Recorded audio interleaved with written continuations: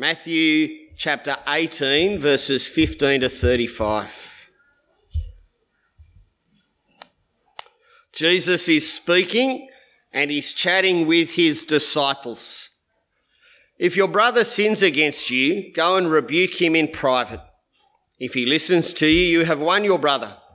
But if he won't listen, take one or two more with you, so that by the testimony of 2 or 3 witnesses, every fact may be established.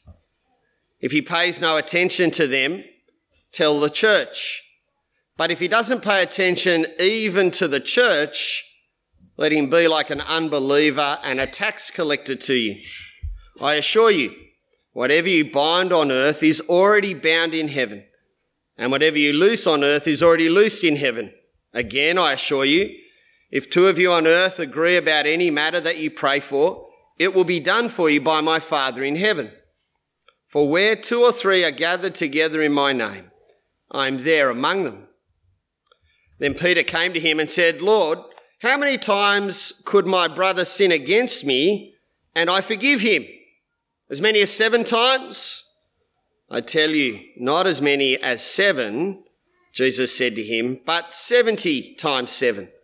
For this reason, the kingdom of heaven can be compared to a king who wanted to settle accounts with his slaves. When he began to settle accounts, one who owed 10,000 talents was brought before him.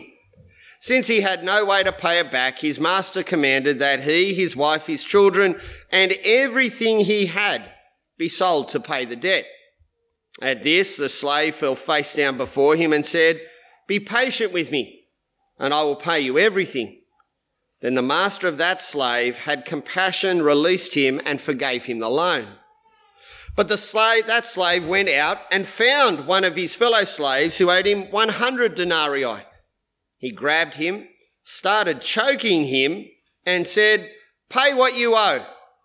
At this, his fellow slave fell down and began begging him, Be patient with me, and I will pay you back. But he wasn't willing. On the contrary, he went and threw him into prison until he could pay what was owed. When the other slaves saw what had taken place, they were deeply distressed and went and reported to their master everything that had happened. Then, after he'd summoned him, his master said to him, You wicked slave, I forgave you all that debt because you begged me. Shouldn't you also have had mercy on your fellow slave, as I had mercy on you? And his master got angry and handed him over to the jailers until he could pay everything that was owed. So my heavenly Father will also do to you if each of you does not forgive his brother from his heart. This is the word of the Lord. Thanks be to God. Gee, there's a lot in that passage, isn't there? Let me assure you, I am not going to cover every part of it. And that's why we have a question time after the sermon and morning tea. You have an outline there in your newsletters, plenty of space to write. Some questions up on the top right for you to chat about over lunchtime. Let me pray, and then we're going to look at the passage together. Father, thank you for the reminder from Psalm 119 that your word is the joy of our hearts. Father, thank you for the reminder from Pat's word that we can actually romp through your word. It is a delight. It is full of good news. It confronts our greatest problem. It tells us of the wonderful solution you have wrought in your Son, Jesus. It is, most importantly, a revelation of your very desire and nature to us. Father, thank you that we've been able to read it this morning. Thank you that we have time to affirm who you are, who has spoken to us. Thank you that we can now think about your word. Please apply it to us. Make it a joy to our hearts so that we live as a people who reflect the kingdom of heaven. In Jesus' name, amen. I don't think I'd be saying anything new to you if I said life in the community of God's people can be hard work. God's people are a bunch of fallible sinners. They're a bunch of people forgiven and restored to God. They're getting used to who God's made them in Jesus. In such a community, there is an understandably and rightly high expectation, a hope that at least in this mob, there'll be patience and kindness. There'll be gentleness and mercy. There'll be steadfastness and humility. There'll be honesty and transparency. The reality can often be very different, can't it? And it can be very, very painful. Jesus knows that truth as he lives with his disciples. Among the 12 that are there with him in Matthew 18, there's a thief in charge of the money who is already plotting the death of Jesus. There are two brothers who've got a nickname, Sons of Thunder, so they're not great with their temper and anger management. Amongst the 12, there is a very precious superiority that says, hey, let's keep the kids separate, and yearns to find out who's the greatest in the kingdom of heaven. There's a laziness that when Jesus has gone away, the disciples try to take matters into their own hands, remember that? And they fail spectacularly. There's mixed understanding of what it means for Jesus to be the saviour of the world. Amongst the 12, there are political radicals who want to murder Romans. There's tradies and there's tax collectors who always seem to stumble. And that's only what we know from the biographies of Jesus. Imagine if we got all the details about the 12. As Jesus moves towards Jerusalem, he's preparing his followers for what life will look like in the kingdom of heaven. Remember what God said to those three on the top of that mountain when Jesus was revealed? This is my beloved Son. I have great delight in him. Listen to him. Because now you know what he is or who he is. He's going to prepare you for life in his kingdom as he moves to his coronation in Jerusalem. He's already started that back in the Sermon on the Mount, Matthew chapters 5 to 7. And when you read through that, gee, it's a code of conduct that is amazingly high, isn't it? When you read through what your glances, what your heart and what your desire will expose. In this kingdom, there is a king who is unimaginably perfect, who has a moral standard that is perfection, and then spends his meal times hanging out with prostitutes and outcasts and misfits. It's a kingdom where the broken can get bound up, the high and mighty will be brought down, the weary will be given rest, and every citizen is commanded to grab a cross, just like the king. It's a kingdom where the king has promised to come and not just provide tax relief and good roads and great medical care, but to actually root out sin and to deal with its brokenness by living, dying, and then rising for his mob. It seems to me more and more as I've spent time looking at Matthew chapter 18, that at least in this chapter, Jesus is saying, this is what life is like in my kingdom. This is what my mob looks like. Now, when we get discussions about kingdoms and politics, humans ask the inevitable questions, don't they? The disciples are great like that because they actually ask the questions we want to ask, but we're too scared to. They're not that wise, are they? They just ask those questions. You notice that question there in verse 1 of chapter 18? Hey, Jesus, this amazing kingdom, who's going to be the greatest? What a question to ask when the king has just shown that he wants to put no stumbling block in front of anyone. It's matched by Peter's question in verse 21 of today's passage. Actually, tell me the limits of forgiveness, Jesus, just so I know where I stand.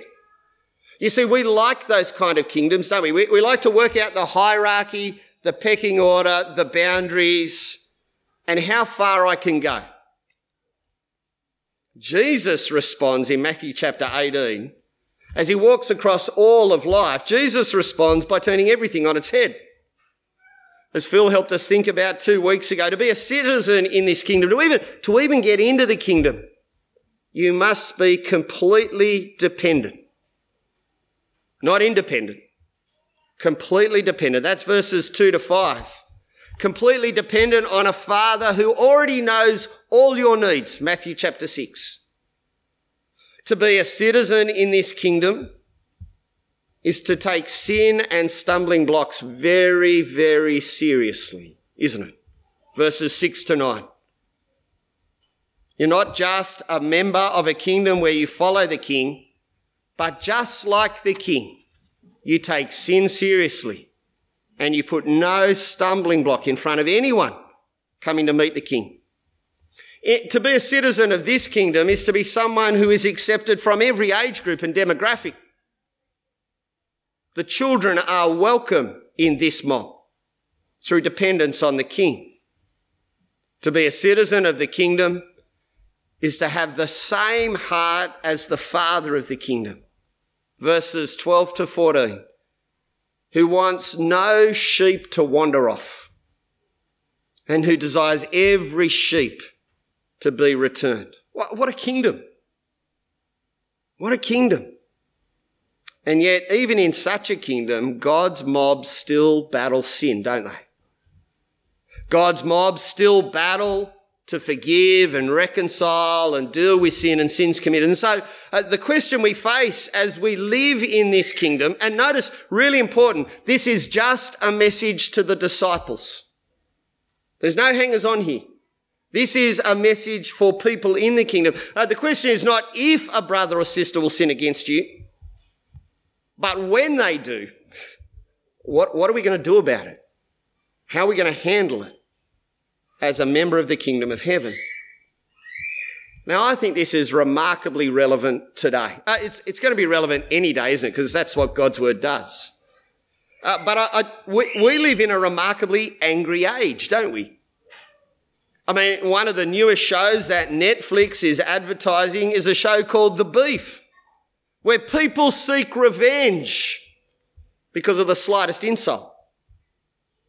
We live in an age where opinions are extreme, aren't they? Where there is anger and disputation.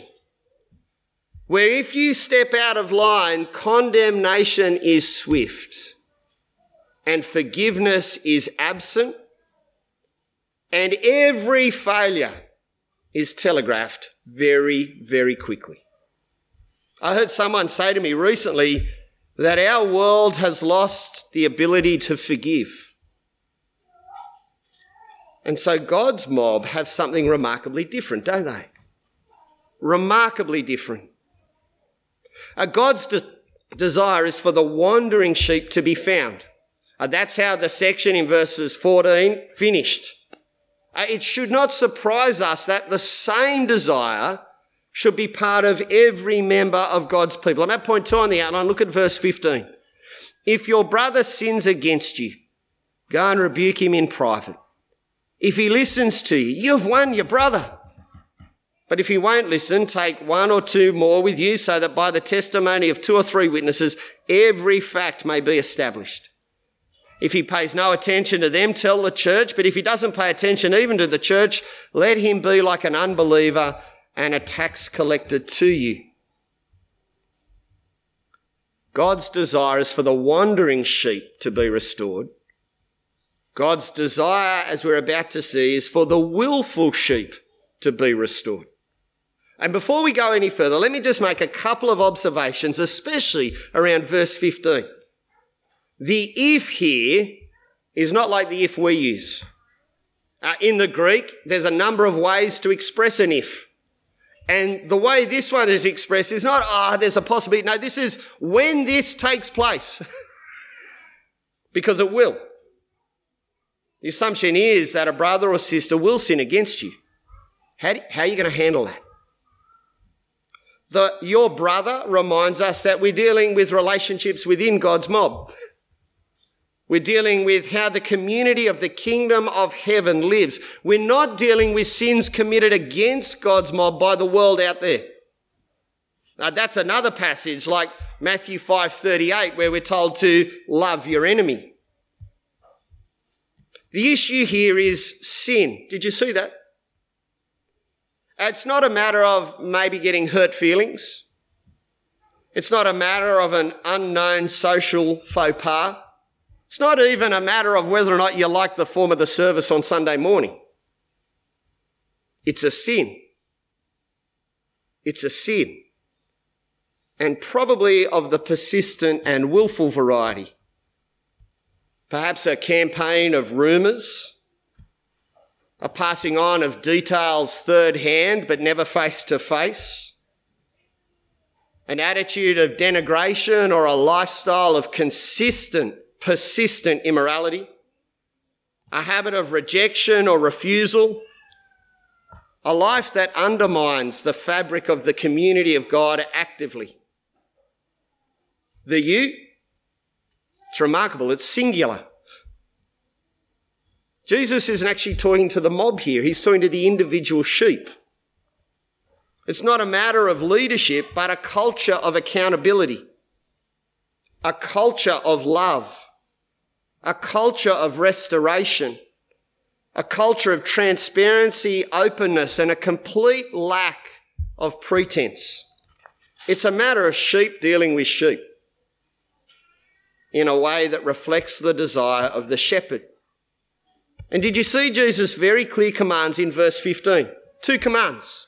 Go and rebuke. Go and rebuke in private.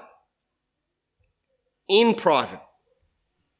Put simply, Jesus commands his mob to be a community where there is open, transparent and kind conversation that confronts sin in relationship privately. If a brother or sister has sinned willfully against you, organise a time to have a cuppa and talk face to face in order to deal with the sin. And the aim of such a conversation, let me say, don't think I'm saying this is easy. It's a confronting conversation on every level, isn't it? I haven't met anyone this week who's said to me, and I've chatted to a number of mates, what passage are you preaching on? I'm doing this one this week. Gee, that's a toughie. Everyone acknowledges this is hard. But the aim of such a conversation is restoration, isn't it? Not revenge, not retribution, not kicking them out, but restoration through repentance. Look there in verse 15. If he listens to you, what's happened? You've won your brother. They're restored. It's no less than what God desires, isn't it? That a wandering sheep be brought back, that a willful sheep be restored. Sin is serious. Sin leads people to hell. Sin condemns humans eternally. Sin undermines the community of heaven. Sin damages the sinner and the sinned against. The desire of our Father is that none be lost. And the aim of such a conversation is for sin to be dealt with, sin to be repented of, and relationship restored. And I want us to notice that the restoration presumes listening, doesn't it? Did you see that there in verse 15? If they listen, they'll respond. They'll repent. They'll chuck a U-turn. They'll come back. And the relationship will be restored and true life will be lived. Can you imagine what such a community would be like? Wouldn't it be wonderful? The kingdom of heaven, transparent, open, honest, gentle, kind, talking, a desire to see sin exposed, sin dealt with, sinners restored and relationship enjoyed.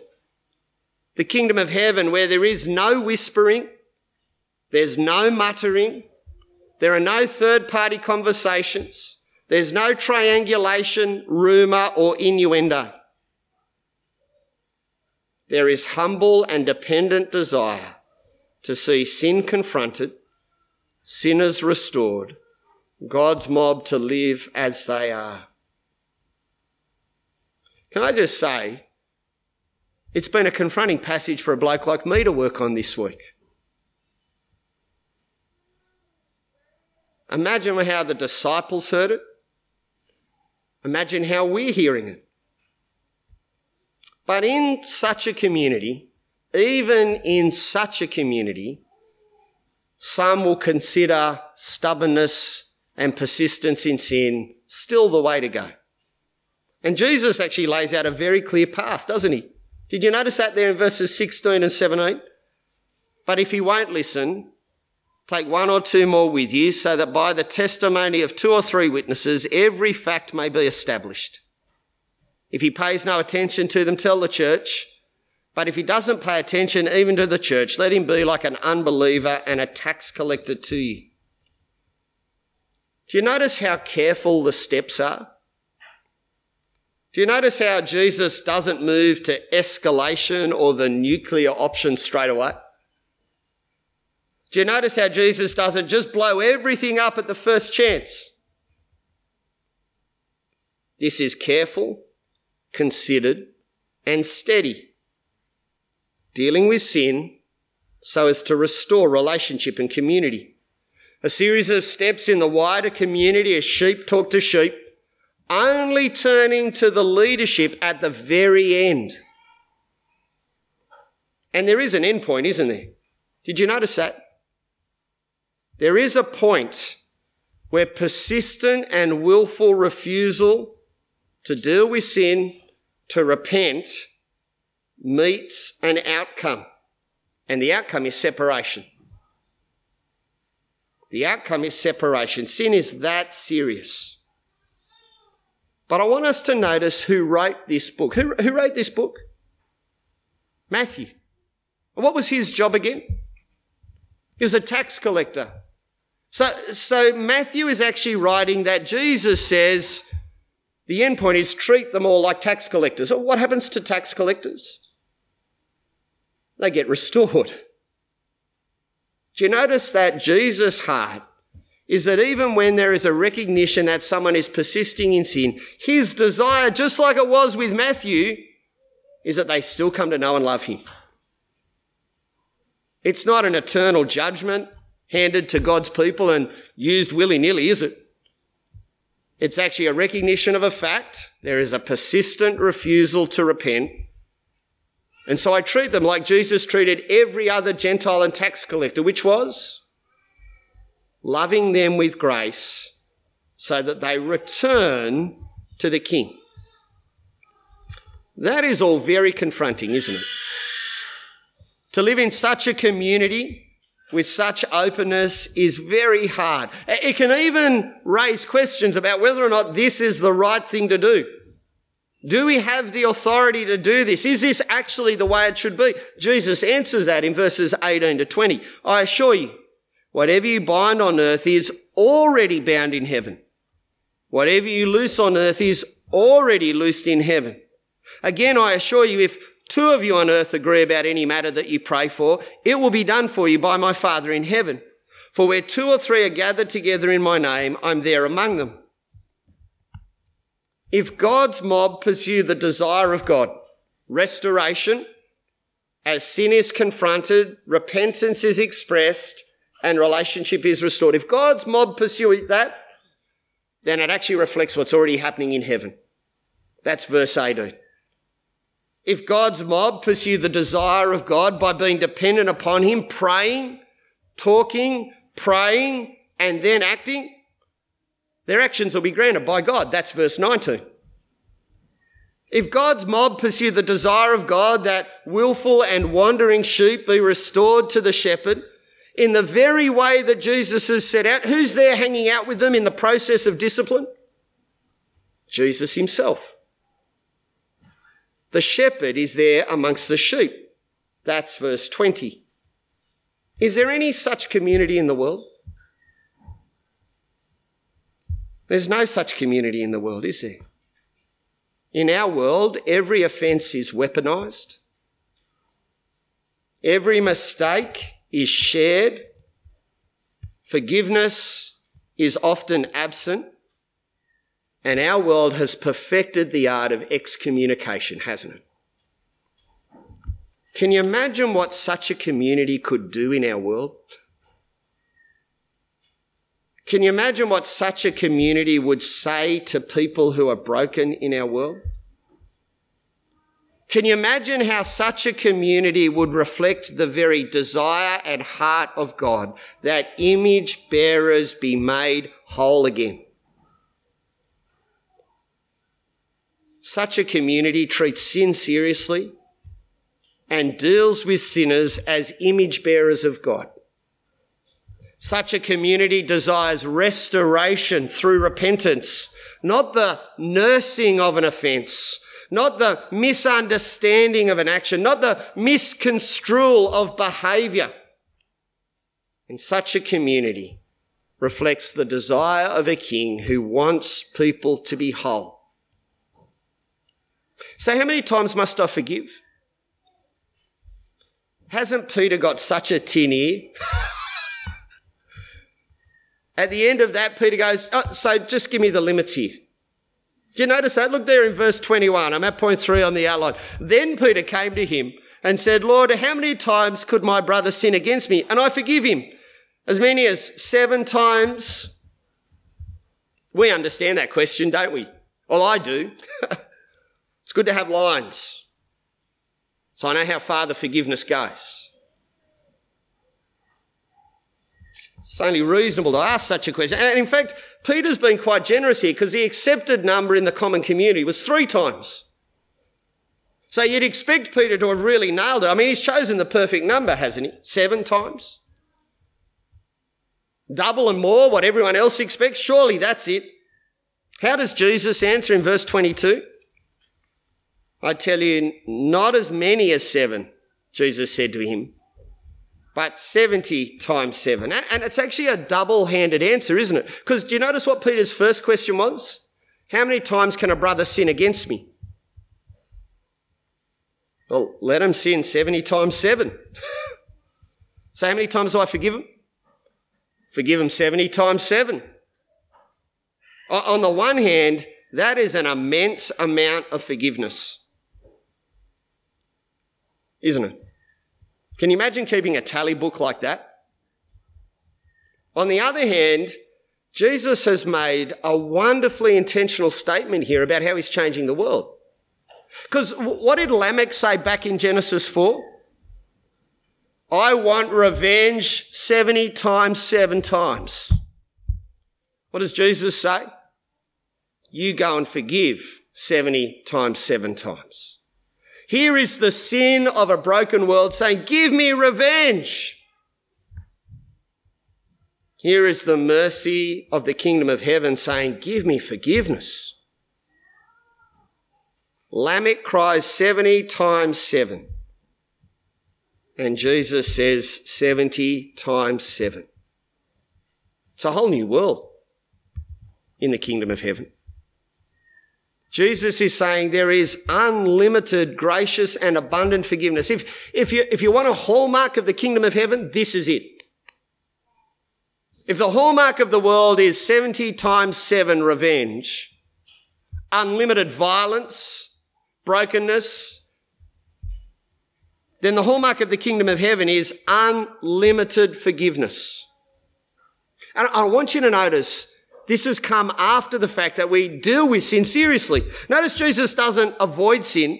He doesn't avoid confronting sin. He doesn't leave sin to fester. He doesn't leave sin to spread decay. He tells us how to confront sin and then says, in that, know that the hallmark of the kingdom is this, unlimited forgiveness. Unlimited forgiveness doesn't avoid sin. You can't if you forgive, can you? Unlimited forgiveness deals with sin constantly, generously and abundantly. Steve and Hayley made that point, didn't they? Kids, you heard that story? We all did. It's great to see Lego Masters is back. It's a story we're familiar with. A king calls in his debts. A slave appears. One commentator describes it like this: 200,000 years of wages. $12 billion. $12 billion. I mean, I don't know how he racked up the debt. He faces the music. The king says, this is the judgment. The slave throws himself in dependence upon the king. Remember dependence? The king wipes the ledger book clean. The forgiven slave goes out. Do you notice that he actively finds another slave? Not by accident. He goes and looks for one because he's got to start repaying this debt. Grabs someone who owes him 100 days' wages, 200,000 years' wages versus 100 days' wages. Repayment is demanded. Repayment is impossible. The forgiven slave chokes him and then throws him in jail. He pleads for mercy in exactly the same words as the forgiven slave. Jesus is intentional. They're meant to mirror each other. The forgiven slave refuses, throw him into jail. It's taken to the king. Look at verse 32. Then after he had summoned him, his master said to him, "You wicked slave, I forgave you all that debt because you begged me. Shouldn't you also have mercy on your fellow slave as I had mercy on you?" Thrown into jail. The conclusion, verse 35. Listen carefully to how Jesus phrases it. "So my heavenly Father will also do to you if each of you does not forgive his brother from his heart." It's an argument from the negative, isn't it? Do you notice that? And kids, you understood who was who here, didn't you? Who's the king? The king is God. Who's the forgiven slave? Well, that's the disciples. What's the debt? That's sin. God's mob have had all their sin wiped clean. An unimaginable debt. It's not deserved, not earned, not warranted. It's an absolutely generous gift, isn't it? Given out of the abundance of the power and majesty of the King. So how many times do you forgive? In the scenario, forgiveness is wiping clean, the complete removal of the sin that's damaged the relationship. It's to remove it. It's gone. It's removed. In that scenario, forgiveness comes, did you notice in the last verse, where does it actually have its footing? In the heart. It's not a matter of words. It's not a matter of just actions. It's a disposition, a generous nature, not just on the surface, but at the essence. That's what the kingdom of heaven's like.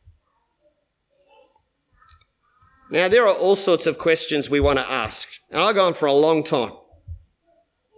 But let me just close by making 4 very simple observations.